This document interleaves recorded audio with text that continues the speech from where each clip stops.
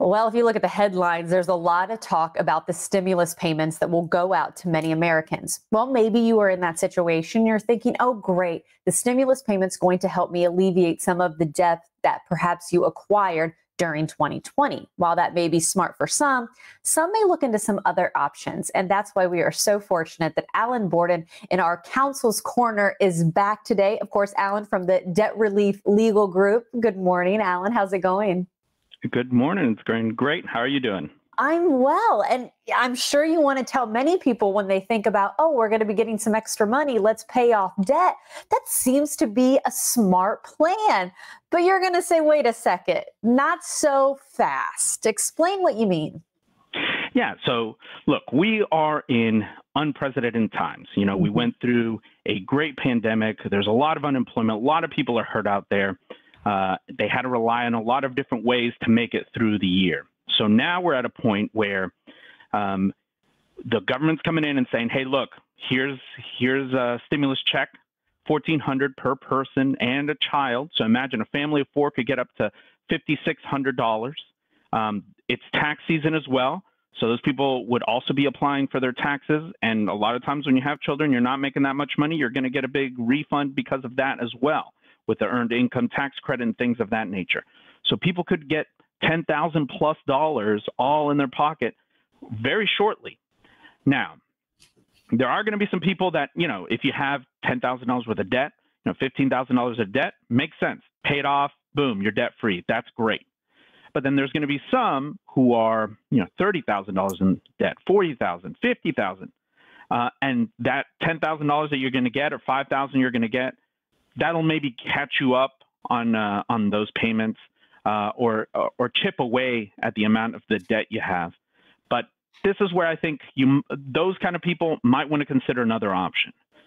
So instead of chipping away at that debt and basically just paying interest that you've been paying on over and over again on these credit cards that are 20%, 30% interest, instead of that, consider the option of maybe getting that fresh start through a bankruptcy.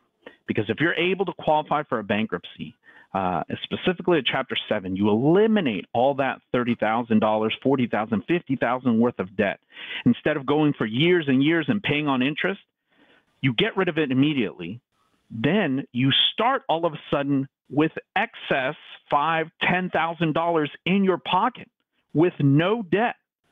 Imagine that situation. It's a complete turnaround from last year when you're struggling, you're unemployed, you have all these problems. Now you wipe away all your debt and you have money in your pocket, which you could put towards retirement. You can invest in a newer car, things that you need to move forward, that will get you on the ground financially to jumpstart your life and get out of this pandemic and really take advantage of that fresh start. I think it's a unique opportunity for people right now. Alan, you know, I'm so thankful that you're a part of our show and we get to check in with you weekly. But I think this is the first time we've really discussed like an actual monetary amount. And I think it was interesting that you brought up if you're, you know, say $20,000 in debt, you know, examine if that's the smartest thing to do with the tax refund or stimulus. But if you're higher amounts, is that what you tell people when they come in and meet with you and are looking for that guidance, that sometimes bankruptcy as well depends on the amount of debt you're looking? Because it's not recommended for every kind of debt, correct? Yeah, absolutely. That's why we offer the free consultation, so that we can really analyze your situation to see if paying off your debt makes sense or whether filing a bankruptcy just eliminate it makes sense, because it's really a financial decision. It's not, you got to get away from the morality of it, because quite honestly, it's very straightforward. Are you going to spend the next 5, 10 years of your life paying interest upon interest on interest on banks and credit cards that already have all this money? Or are you going to get a fresh start and be able to, instead of all the payments that you were going to make on those cards and on that interest, you could instead put in a bank and plan for your retirement, get yourself on a financial fresh start.